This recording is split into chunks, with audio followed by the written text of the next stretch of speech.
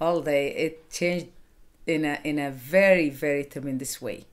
Like, can you imagine growing up in a tent, and only 30 years after you are in a house running water, electricity, chatting in the internet and sending emails.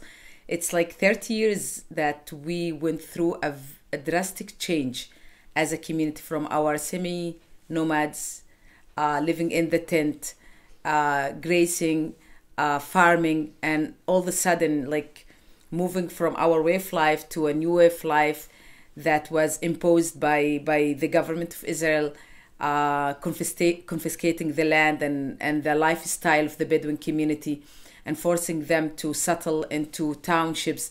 The whole process was made in a very patronizing way. I would say only after, in the last 20 years, that the situation is really becoming, people are more willing to, go further and go to universities, and allow the girls to study at the university. But it's still, I would say, we are still in this very not balanced transition.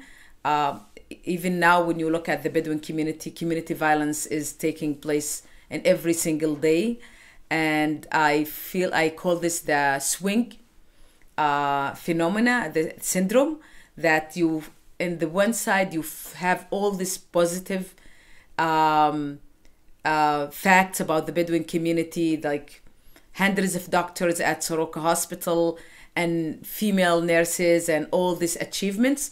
And in the other hand, you have all this violence and polygamy and the negative. So in this, swing, there is extremist in phenomena in both sides.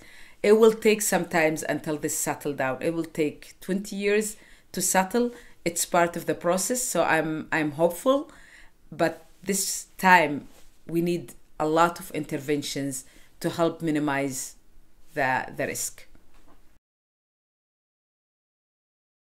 My grandmother always would say, "إحنا الفلسطينيين," we are the Palestinians, and my father was born during the military regime, so he was really afraid to talk about his Palestinian identity.